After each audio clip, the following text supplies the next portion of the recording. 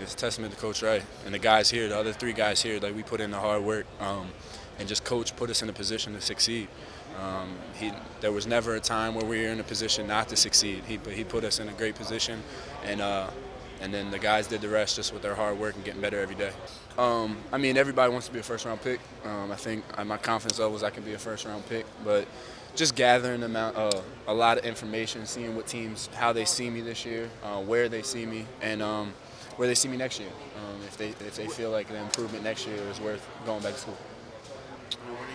I mean, I'm just getting here and there. I mean, like they're just giving me positive things. They're more talking about me and trying to figure out more about me because I'm not very well known before all that attention in the tournament. But they're just trying to find out who I am as a person and what I like to do. What do you like to do off the court? I'm a big video game guy. Actually, Josh Hart and I we play Fortnite a lot. Yeah, you gotta play Fortnite.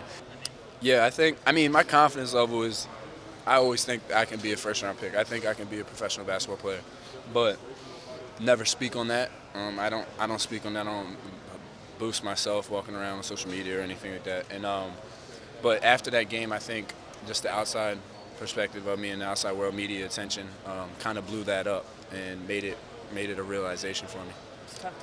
They've been good. We keep in contact every day. Telling me, come out here, don't do anything different. Be yourself.